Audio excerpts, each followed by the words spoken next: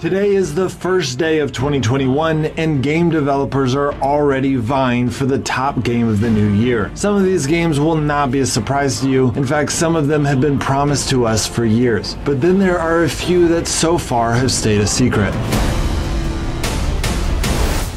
Let me start off by saying that this video is not going to be predicting the top 10 games of 2021 in regards to the Play Store or to the App Store. There are a lot of casual gamers out there, which allows money spent on advertising to greatly affect those numbers, which is why games like Candy Crush, State of Survival, and Clash of Clans are so often at the top. Those games will always be at the top of those charts because of their advertising techniques. But then there are the games that start to explode among serious gamers. PUBG and Call of Duty Mobile are some of the more famous ones, but each year brings forth new games that catch fire. So let me tell you about the games that will be the 10 best games of 2021. The first game is Wild Rift. This will probably not be a big surprise to many of you because there has been a lot of excitement building up to its release as Riot Games has worked hard to recreate League of Legends into a game that is both fun and balanced for the mobile phone. As an esport, Wild Rift players will enjoy unlimited fun even if there's not that many updates from the devs. Wild Rift has already been released in Europe and the rankings are going through the roof, staying in the top 10 in most categories of its genre. And Riot has stated that they plan to release the game to the rest of the world at some point this year. So this will definitely be one of the top games of 2021. And as I promised you guys last year, I will be making one of my tips and tricks video for this game once it comes out in the United States. The second game on the list is Frostborn. This will probably come as a surprise to many of you because most people have never even heard of this game. So let me explain why it will be a top game for this year. Some of you might remember a game called Last Day on Earth that came out 4 years ago and exploded to millions of players in just a few months. And they won the award for the most innovative game of 2017. Well, it turns out that the game was built on a technology that couldn't support its original intention, which is why the AI multiplayer aspects of the game never got replaced with actual multiplayer. But Last Day on Earth has been making that small game company Kafir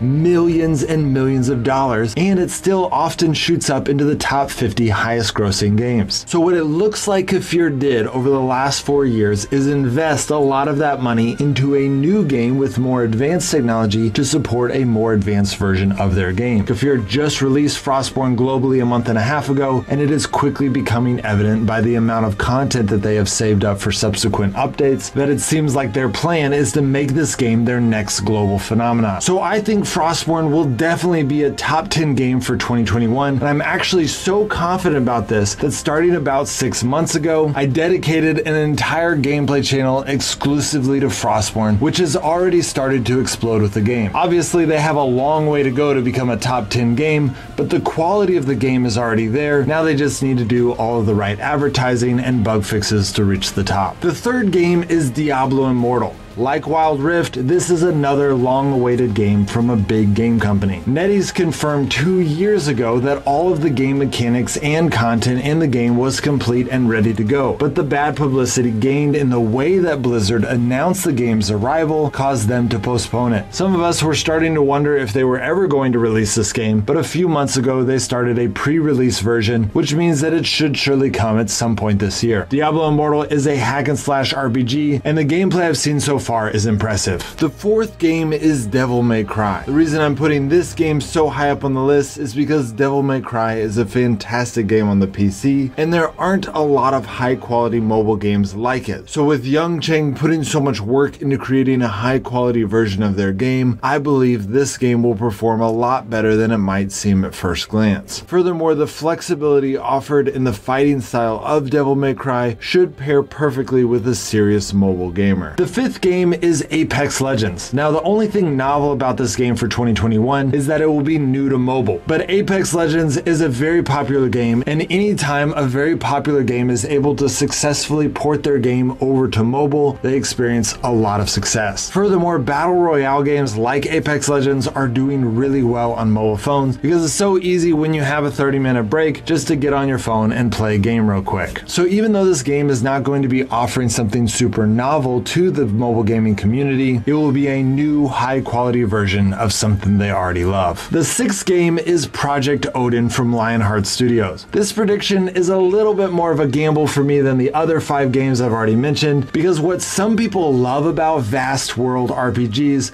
others find boring. And then when coupled with the nature of mobile gaming, it is likely that this game will not reach the top 10. I was very underwhelmed with the response that Bethesda got with their new mobile Elder Scrolls game. But there's something about this game that makes me think that it might reach the top 10. Norse mythology is really in vogue right now, and the idea of being able to fight against giants is really attractive to RPG gamers. So if they're able to pull it off well, then I think this will make it to the top 10. The seventh game is the upcoming NetEase game, the Ragnarok. This is another Norse mythology based game, and it looks unbelievable. Now they call this demo footage, so I don't know what the actual game will look like, but if they were able to add this type of climbing mechanics into a mobile MMORPG, it will definitely be in the top 10. And then if they're able to add these type of fighting mechanics, mobile or PC, then it will likely be the #1 game for the year. But I'm pretty sure these fighting mechanics are choreographed, because that's pretty typical in games nowadays, and because this surpasses current gaming technology, even for MMORPGs on the PC. But regardless, this game looks incredible, and NetEase has been doing really well in the area of mobile gaming. Their games are incredibly innovative, in touch with what is fun for mobile gamers, and have a frighteningly well done blend of free-to-play and pay-to-win features. So I'm confident that this will be a top game for this year. The eighth game is also a NetEase game called Code T. Code T is a new cyberpunk themed game in which the gamers become bounty hunters against an overwhelming force of crime rooted in a futuristic world. Just like the Ragnarok, this game does not have a release date, but generally when NetEase starts to release teasers, the games are not that far off, which is why I'm predicting that this will be one of the top mobile games of 2021. The ninth game is Among Us. This game was for 2020 what I'm predicting Frostborn will be for 2021. This time a year ago, almost no one would have predicted that Among Us was going to be a top 10 game. In fact, the game has been out since 2018, so its explosion was somewhat of a phenomenon. Now, I almost didn't put this game on the list because just like PUBG and Call of Duty Mobile exploded in 2019 and are still great games with great player bases, the hype around these games have died down too much for them to be on this list. But the reason I am keeping Among Us on this list, even though it had its big explosion last year, because it is still unique enough of a game that it will continue to stand out and be talked about, therefore increasing the longevity of that hype. In fact, just 2 weeks ago, I got together with my in-laws and they told me that they found this new exciting game called Among Us and wanted to play it as a family. I was of course happy to hear about their discovery and told them I was excited to play it with them. And then the 10th and last game will go to H1Z1. This game is not that different from some of the other games we've already mentioned, but the reason I'm putting it on the list is because the devs have a lot of things going for them. First, H1Z1 is a classic with the first version of Battle Royale, and when classics do something that everyone else is doing, there's less resistance among players to check it out. Second, H1Z1 is putting a heavy emphasis on cars, which the mechanics for driving cars on mobile phones has gotten a lot better in the last 2 years. Now, I do have a few concerns that they will be able to pull this off well, because shooting from a car that someone else is driving is really difficult, and if the devs help us out too much, it just won't feel very satisfying. But if they're able to pull it off,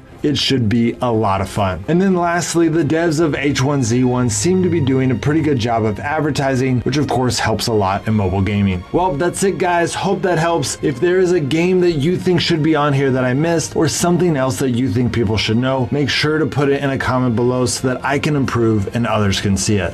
Alright guys, I'll see you next time.